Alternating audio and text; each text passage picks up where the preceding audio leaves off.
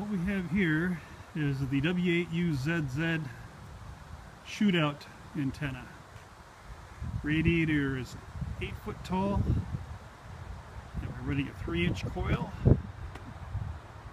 Rather different type of coil setup here. Get a good look at that. You see the grounding area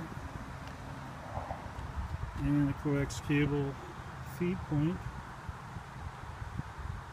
That's supported with Delrin. The feed point goes right to the framework. A couple of ground straps, heavy braid, 1 inch by 1/8 inch heavy braid grounding straps.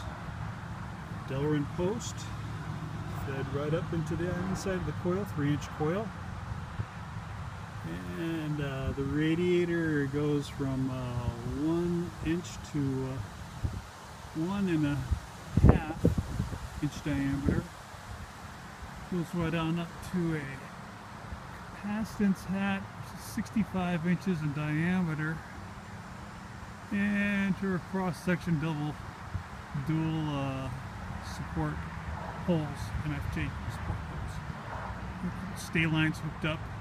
Stay lines are hooked to some connectors up front here that I made special. See those little babies there. And we have here, we can get an idea what the